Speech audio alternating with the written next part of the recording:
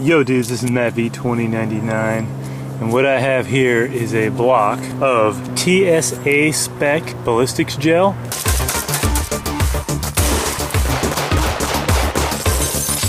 Okay, so my good friend and former TSA agent, the Wound Channel, sent this to me. He used to conduct operations with it for his organization, and you can tell he accomplished a lot of science with it before he had to send it to me. As you can see, I've been operating on it for a while. It's all messed up. It's got chunks and stuff out of it. Ugh. If you haven't seen this series before, what we do, this is the red hot muzzle brake. We take this here AK-74 style muzzle device, we heat it up till it's red hot, and we place it in objects. Today we're going to put it in this TSA spec ballistics gel and see what happens. What's your prediction? I think that it's going to ignite, to be honest. I think TSA spec is probably pretty crappy, and that probably means they use like a freaking oil-based gel. It's probably just Vaseline, you know, coagulated. So that's pretty weak sauce, if that is the case. So I think it's just going to explode into a fireball. You tell me what you think. This thing will probably act like a chimney and spurt fire out the top, and this thing will just shoot napalm everywhere. It's going to be a disaster, but that's okay. I got a garden hose right there, and that's rated to stop fire. So let's do this.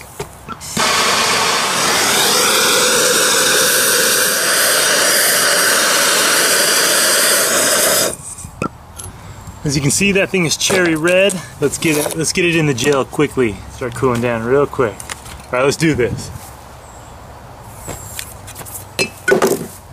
I correctly guessed. This stuff is flammable.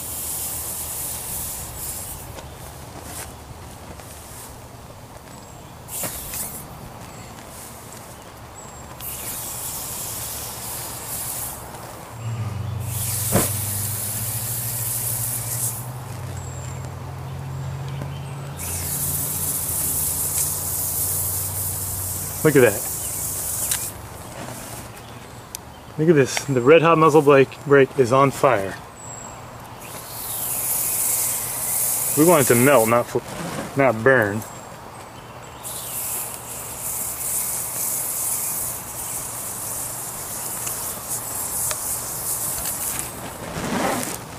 Look at that.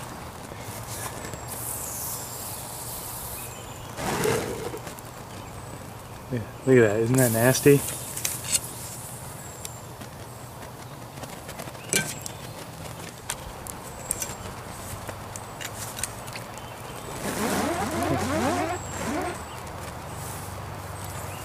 See, it just drops.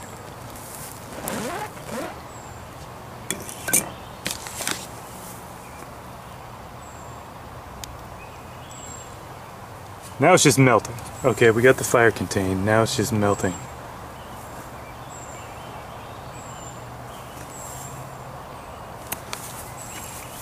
Look at that.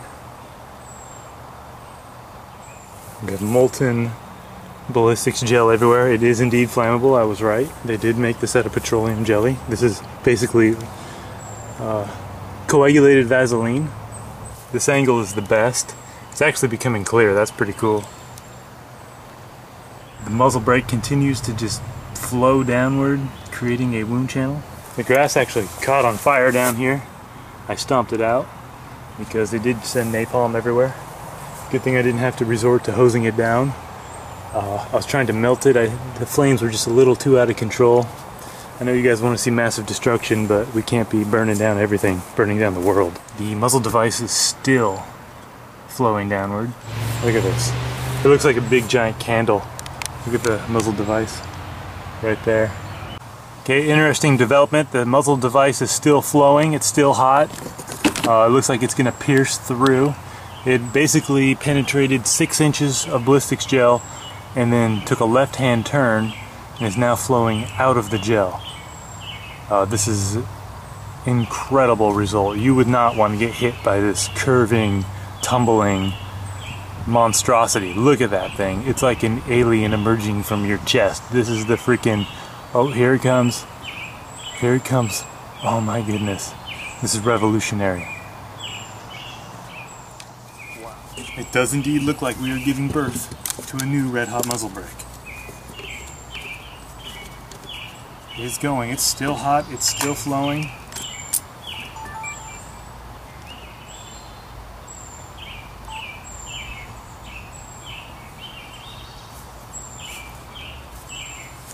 Oh, and there it goes.